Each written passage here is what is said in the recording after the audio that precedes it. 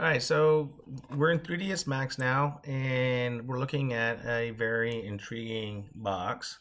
This box is the representation of my basic human height. It's 2.5 meters tall, or actually, 1 3/4, like 2 meters tall, 200 centimeters. And it's set up just like this in a way that allows me to see through it and just kind of have it out of the way. If I right click on this, let's go ahead right now, let's unfreeze it real quick. If I right click on it, go to properties, we will see that I have it set up to display as a box. I have turned off show frozen in gray. And what that does is that means that I can actually freeze this object, freeze selection, and it will stay unselectable. But it gives me an idea of how tall a basic person would be in the space I'm about to build.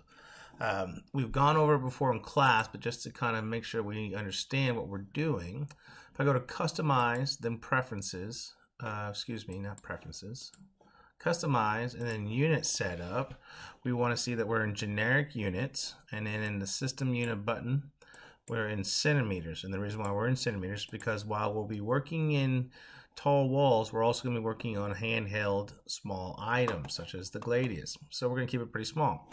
From there, I basically created a basic shape of what the arena shape would be like. Like the concept art, right, was just basically set up like this.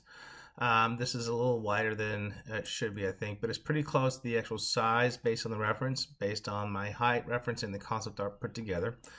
And so what this allows me to do is actually create a basic idea of what my wall size will be. So I just did a quick inset on these faces to kind of get an idea and use that to kind of build out a basic structure. And from there, I was able to quickly create a basic wall. Now this wall is just a simple texture set. I built it in Photoshop, which I'll go over again, talking about more concept basis. But from there, I was able to actually make a wall with a window, a wall with a doorway, which is arched, and a regular and a square doorway. So I've got basically a doorway for exterior, a doorway for interior, and then a window, which could be used for either one. And then I got the most generic wall there is, which is what I'm going to be using for my Unity layout on the initial setup. And from there, I was able to actually get my basic walls set up. And so I'm usually working in Unity, in 3ds Max, to kind of get an idea of what my basic layout will be. And with this setup, I can actually go through, all these are instance, I can actually go through and take each piece apart.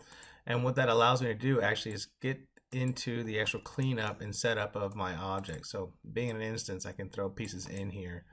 And affect all of them at once. And this just, again, it's just for me basic layouts and just getting me where I need to go. After this, what I'm going to do is send all my wall pieces into Unity and get that scene set up. And then I'm also going to go through and build an actual wall. Like I said in class, I'm going to use this as a basic setup. I'm going to build a floor plan. If I delete all those, let's go ahead and do something real quick. I'm going to make this a little bit easier and safer for me. I'm going to throw an edit poly on here, and the whole point I'm going to do is just delete a whole bunch of things I'm not needing yet. But right here, right here is our basic floor plan that I'm going to have set up.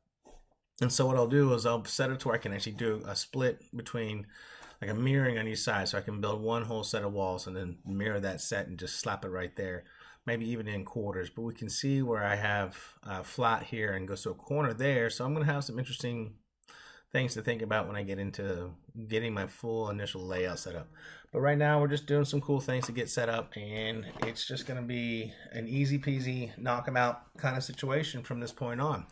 The next video we'll be looking at some of the concept work, and then I'll get into actually exporting and doing some things inside of 3ds Max, showing some modeling techniques. But I just want to get an overview of what we're after. Let's go ahead and trash can that edit poly so I don't scare myself when I open this again. And when we do that, we'll start moving into Unity here pretty quickly. All right, cheers.